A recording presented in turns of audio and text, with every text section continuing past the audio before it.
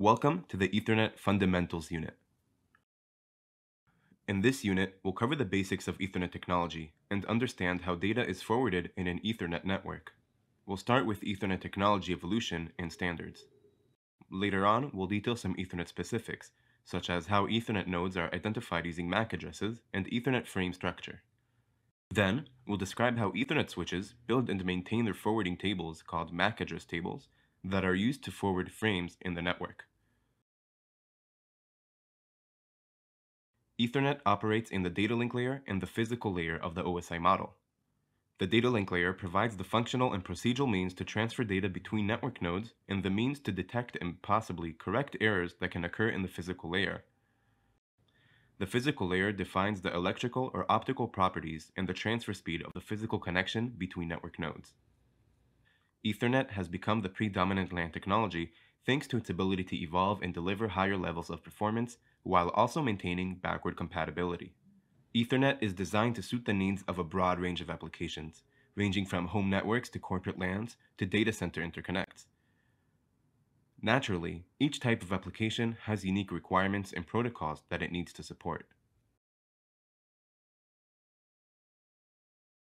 Ethernet was introduced in the 1970s by a team led by Robert Metcalfe at the Xerox Corporation's Palo Alto Research Center in California. In the mid-1980s, the Institute of Electrical and Electronics Engineering, IEEE, published a formal standard for Ethernet defined as the IEEE 802.3 standard. This standard defines rules for configuring an Ethernet network and specifies how the elements in an Ethernet network interact with one another. By adhering to the IEEE standard, network equipment and network protocols from different vendors can communicate efficiently. Ethernet original 10 megabits per second throughput increased to 100 megabits per second in the mid-1990s, and currently it supports up to 400 gigabits per second. Ethernet allows nodes that are connected to the same LAN to communicate with one another by sending Ethernet frames to each other. In order to achieve this, Ethernet nodes must be identified with a unique address, known as the Media Access Control Address, or MAC. Every Ethernet frame that is generated by the sending node contains a source and destination MAC address in its header. The frame is then forwarded based on where the destination node resides. A network interface card, or NIC, is a hardware component that connects a node to the network. The NIC allows nodes to communicate over the network, either by using cables or wirelessly. The NIC is both a physical layer and data link layer device. At the physical level, it provides access to the physical medium. At the data link level, it provides a low-level addressing system using MAC addresses. A Media Access Control Address is a unique identifier assigned to a network interface for use as a network address in communication within a local network. A MAC address is burnt on the network adapter's hardware by the vendor. The Ethernet standard requires that every Ethernet vendor register with IEEE and to be assigned with an OUI, organizationally unique identifier. MAC addresses are 48 bits long, represented in 12 hexadecimal digits. They have two halves. The left 6 digits form the OUI, and the right 6 digits form a serial number assigned by the vendor. Combining a unique OUI and a unique serial number yields an address that uniquely identifies an Ethernet interface in the network. You can use the following commands in order to identify MAC addresses of network interfaces. On a Linux system, use the ifconfig command. On a Windows system, use the ipconfig command. The MAC address is listed as a series of 12 hexadecimal digits, where each pair is separated by either a dash or a colon. The data link layer is responsible for data transfer over the physical medium, hence an Ethernet frame that can be carried over the Ethernet network created. The Ethernet standard defines the structure of an Ethernet frame as follows. Payload, the protocol data unit received from the upper layer. It's the part that is encapsulated with the layer 2 header to construct a frame. The header includes 3 fields: destination MAC address, which specifies the node for which the frame is intended; source MAC address specifies the node sending the frame; and type field, also known as ether type, which indicates the upper layer protocol type, such as an IP version 4 packet. There is another type of frame that has a length field instead of the Ether type, but it won't be discussed here. Ethernet also adds a field called Frame Check Sequence, or FCS, to the end of the frame. The FCS is used to detect corrupted frames. Generally, when corrupted frames are dropped, Ethernet doesn't retransmit them. This is the responsibility of upper layer protocols such as TCP. The number listed under each field represents its size in bytes. We've just seen the structure of a standard Ethernet frame, which is composed of a payload encapsulated with a layer 2 header and trailer. In addition, the standard also defines that the payload size is in the range of 46 to 1500 bytes. The maximum payload size is also referred as the maximum transmit unit, or MTU. Frames with more than 1500 bytes payload are considered jumbo frames. Jumbo frames are not a standard, though supported by some vendors. Adding the 14-byte header plus the 4-byte trailer results in an overall Ethernet frame size in the range of 64 to 1518 bytes.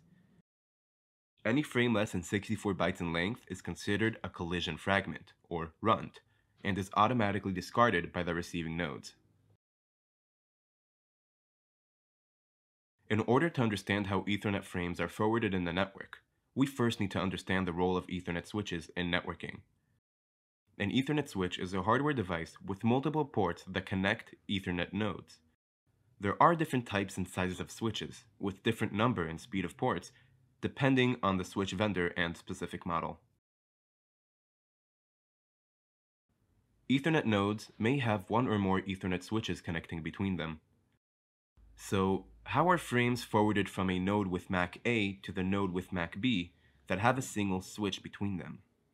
When node A generates an Ethernet frame and sends it on the wire, that frame is received by the switch. The switch needs to learn where MAC B resides, or in other words, on which of its ports the frame should be sent. It seems like an easy task if both source and destination are directly connected to the switch. But what about nodes that have multiple switches between them, like nodes B and F?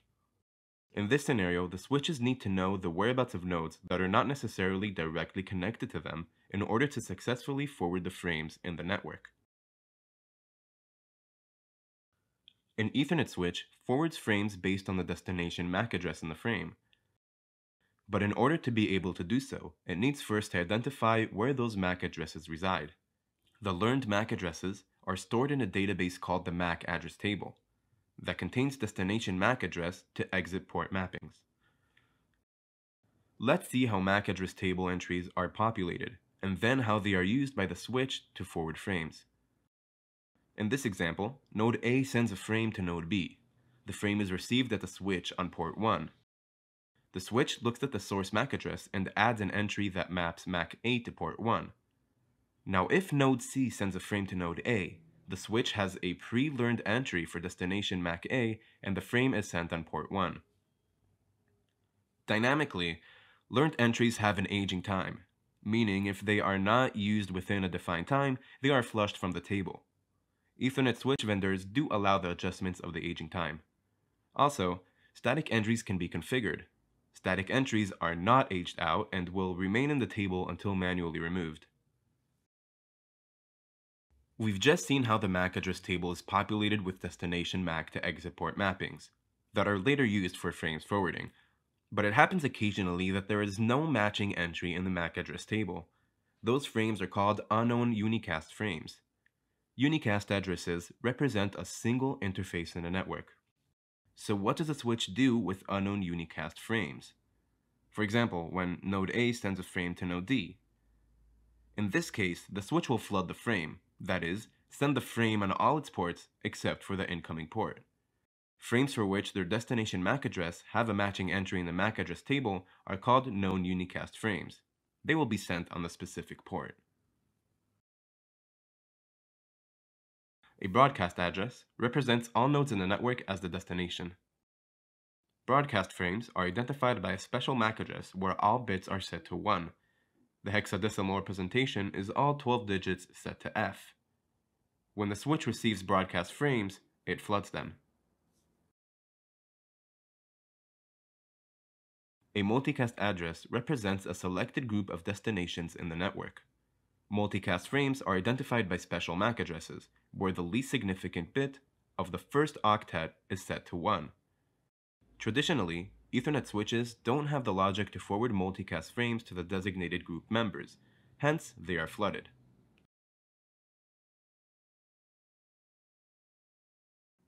Traditional switching operates at layer 2 of the OSI model, where packets are sent on a specific switch port based on destination MAC addresses.